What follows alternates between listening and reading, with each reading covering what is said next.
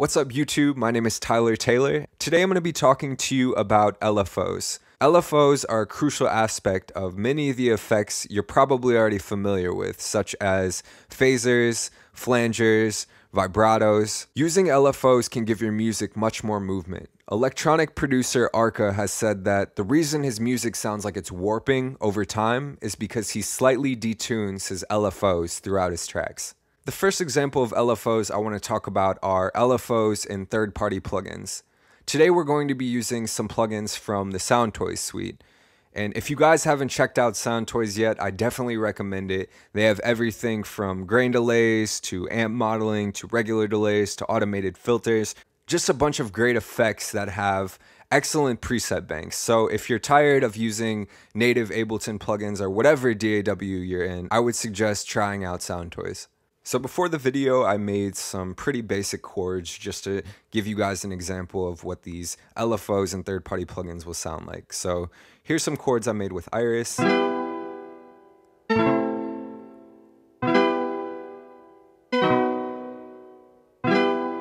Just real basic harmonic minor 1 to 4 to 5 chords.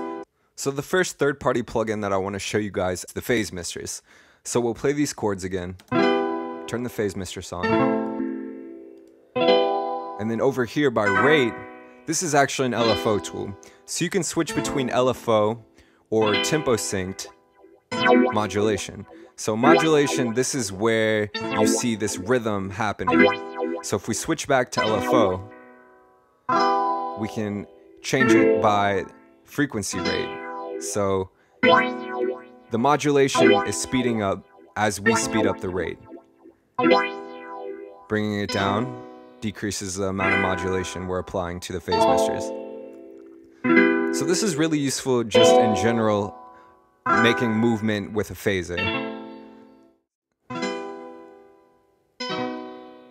The next plugin I want to go over LFOs in is the Filter Freak. So let's keep playing these chords. Turn the Filter Freak on. And now you see the same section that was in the Phase Mistress. So you have the option of switching it back to tempo sync, envelope, you can adjust ADSR, whatever you prefer to get the movement going. So right now we're on LFO again. So we can apply the same technique that we used in the Phase Mistress to speed it up. Speeding up the rate speeds up the modulation.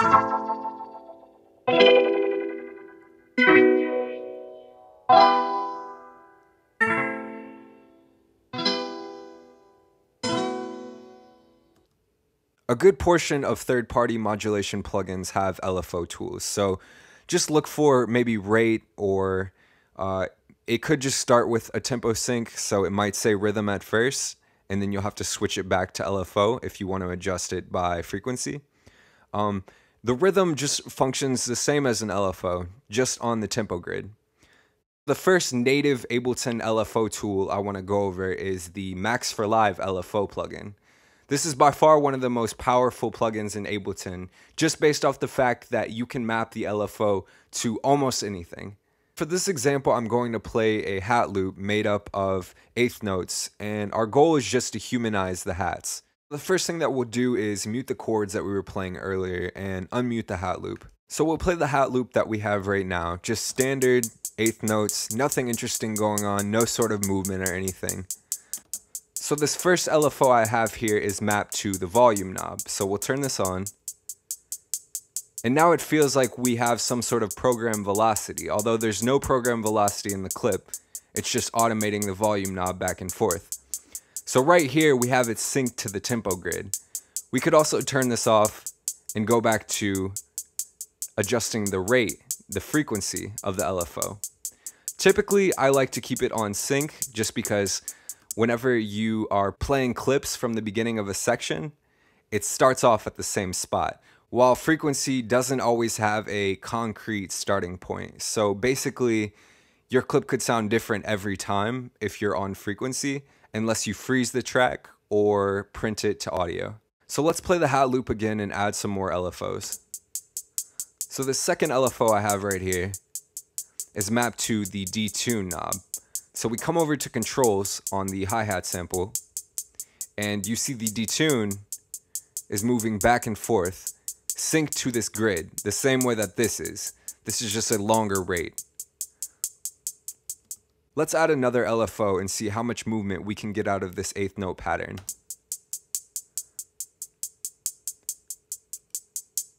So this LFO I've mapped to the start knob of the sample. So slowly you see it adjusting the playhead.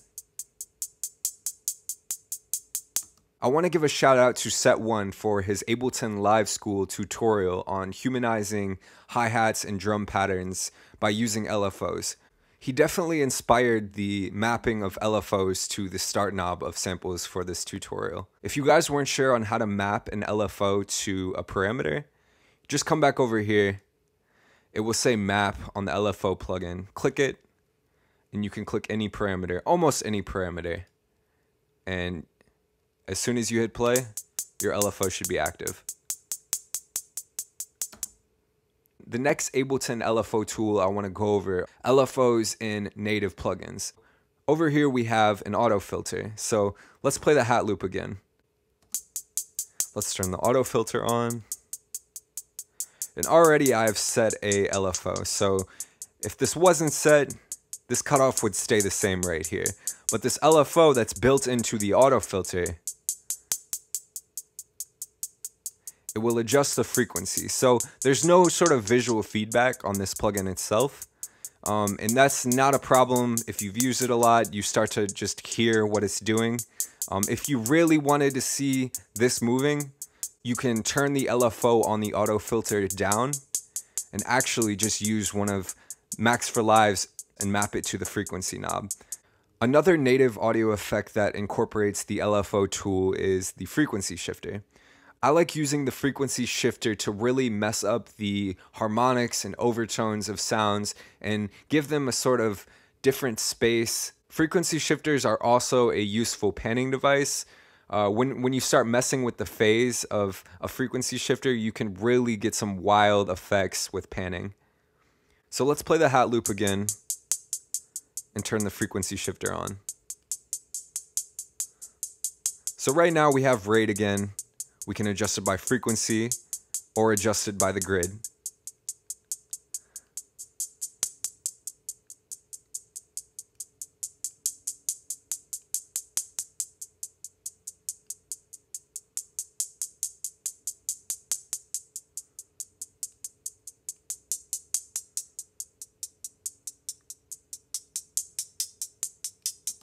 Another audio effect that utilizes LFOs that can give your hi-hats more movement is the Autopen. So if you're not a huge fan of automating panning up here, I definitely suggest trying out the Autopen. So let's turn that on and see what we can do with the LFO. So we're starting out in the middle. We're kind of all over the place from the frequency shifter, so let's turn that down a little bit. So now with the Autopen,